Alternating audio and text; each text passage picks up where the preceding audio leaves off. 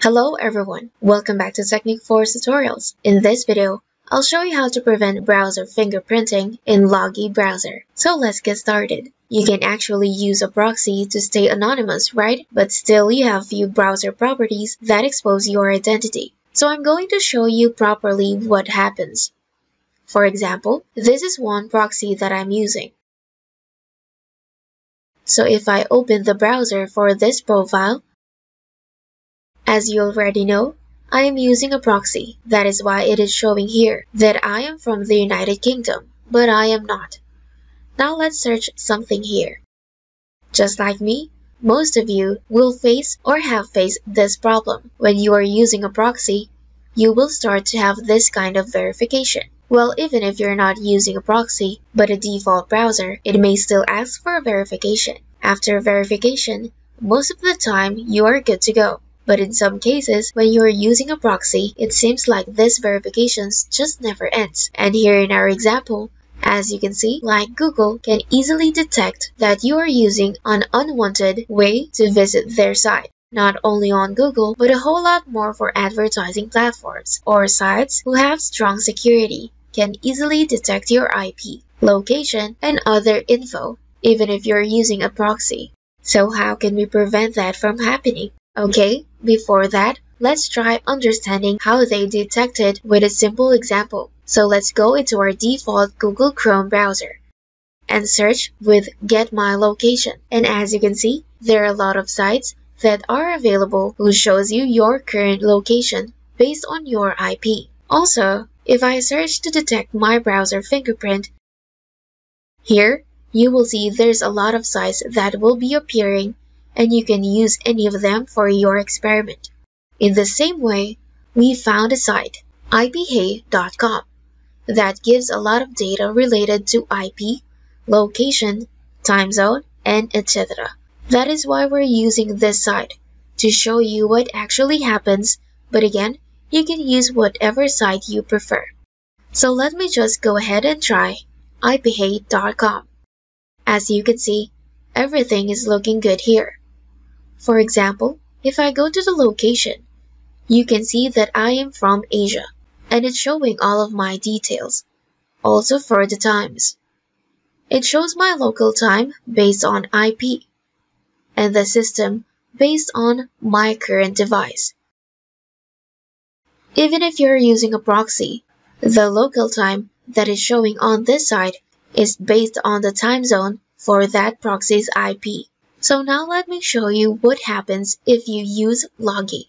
Using Logii, I will open the same site. Now, on my location, you will see that it is showing that I am from United Kingdom.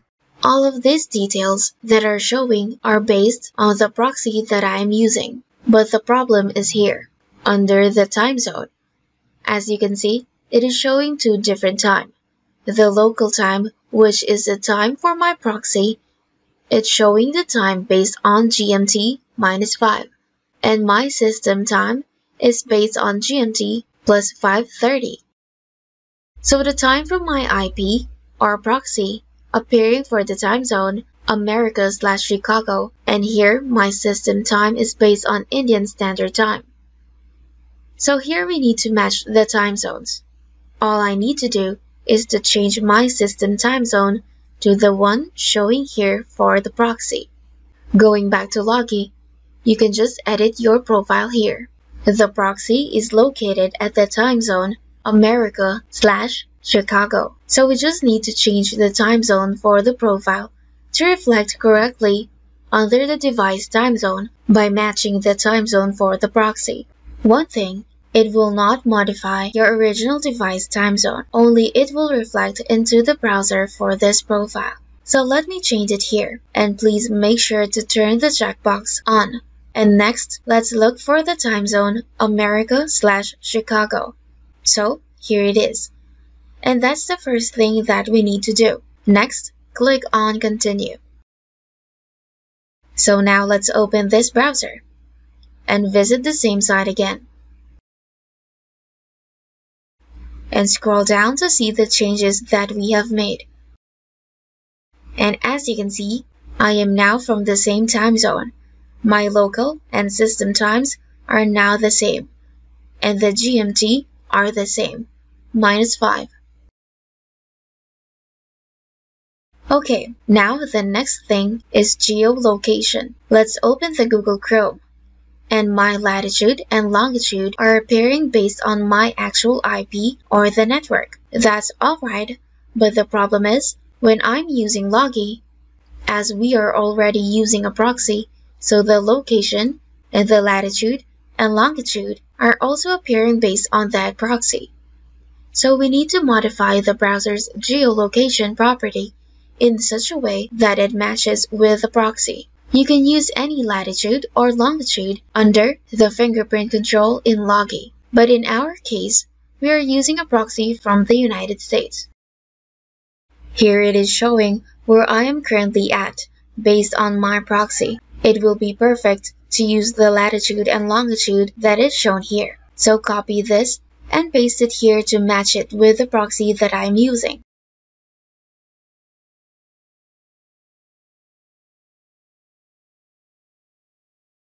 So now the latitude and longitude that my browser reflects will match the location of the proxy. Now the next thing is user agent. So every browser used to have its own specific user agent. Logii also has it, and when we click the use default, it will reflect here. Let's copy it and paste it to my notepad. Now if you keep the field blank, still the default one will be used. Now let's take a look at the user agent text. As you can see, it's written Logii browser /1.2.2. So someone can easily detect that you are using Logii browser. So let's just delete it, including the space next to it. So also consider deleting the portion for Electron, including the next space. So I've not saved the modified setup yet, and if we see at the ipa.com under the user agent, we can see the current user agent, Logii, Electron, and others. And someone can easily identify that you are using a Logii browser or an anonymous browser.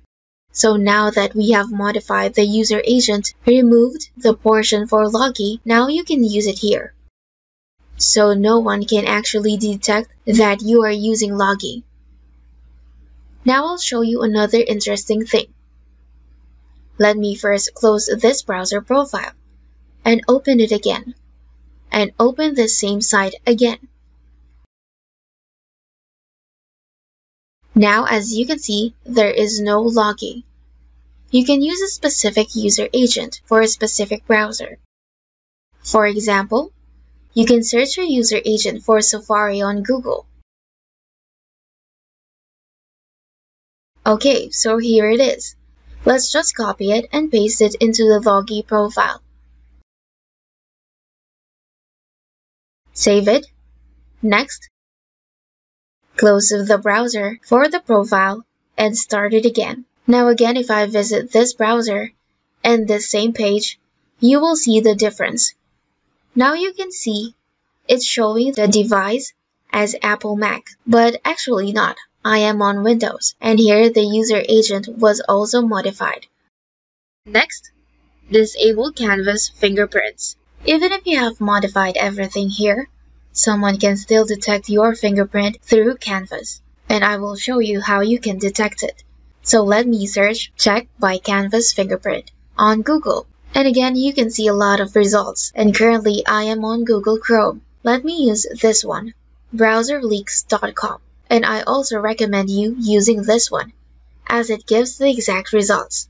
As you can see, it is detecting my system, and is providing a lot of data.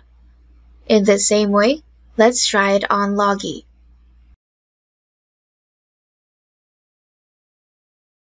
Here it also detects a lot of information, and we can actually prevent it from detecting our data.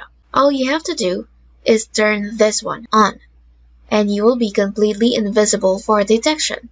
To show you, let me close this browser and open it again, and visit the same site. You can see the percentage here at the Google Chrome. It's 99.97% unique. And if I go to the Logii, you will see it is 100% unique. And it will not reflect all the data. Now before we move on to the next, let me remind you that you should not keep something turned on with blank details like this one. It will create a mess. Let me turn this off and show you how it will look like. And now I'll search it up here. So here you will see my display resolution. The width is 1536 pixel and the height is 864 pixels. Now let's search check my display resolution using the Logii browser. Let's just open the same site on Logii. So as you can see, the width is 1536 pixel and the height is 864 pixels. Same on Logii. As you can see, it is the same with the other browser. Now if we modify it on Logii, it will not make any changes on your actual screen, but just the details that will be shown on the detector. Click on Continue, close the browser, and open a new one. And it will detect the details that you have entered here, not the actual resolution that you have. Moving on, we have Webrtc. First, let me show you how it works. Let me search up a checker at Google Chrome. And now again, we prefer the site browserleaks.com for the browser fingerprint test. So let's just open it. And as you can see, it's leaking the IP and some more information. So let's also try it on the Logii browser. You can see all my actual data here. The Webrtc is also leaking data. To prevent it from happening, you just check the box right here. Again, click on Continue, close and reopen the browser.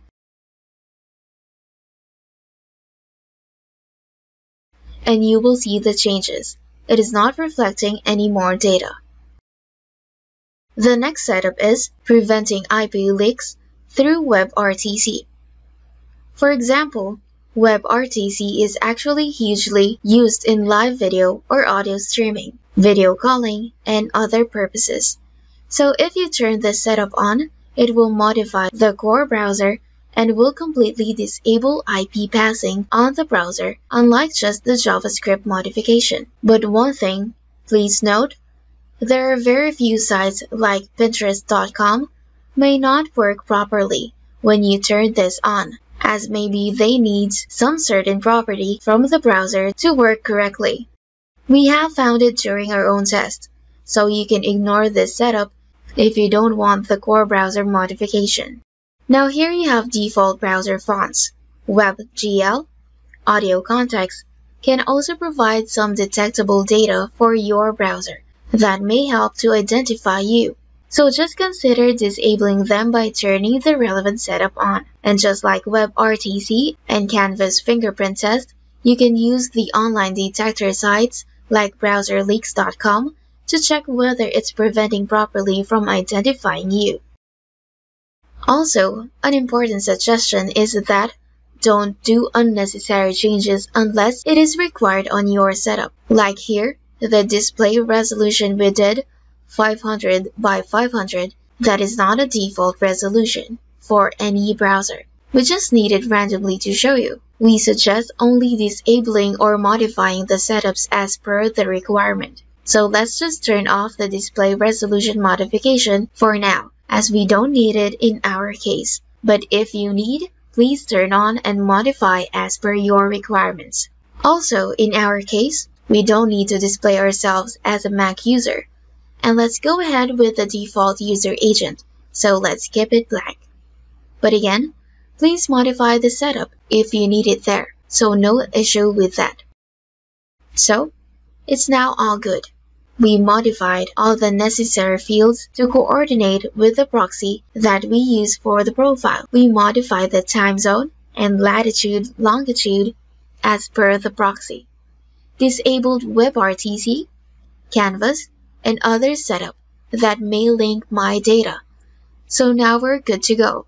Let's hit the Continue button. Let's close this browser for the profile and open it again.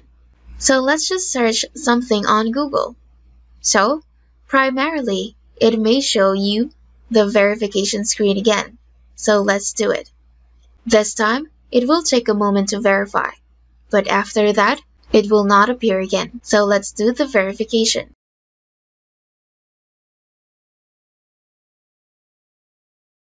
Now, as you can see, the search results are appearing. So let's make another search on a new tab.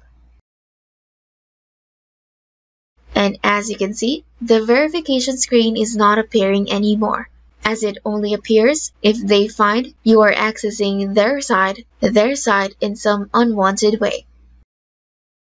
And that is it for today's video. I hope you find it helpful. Thank you for watching.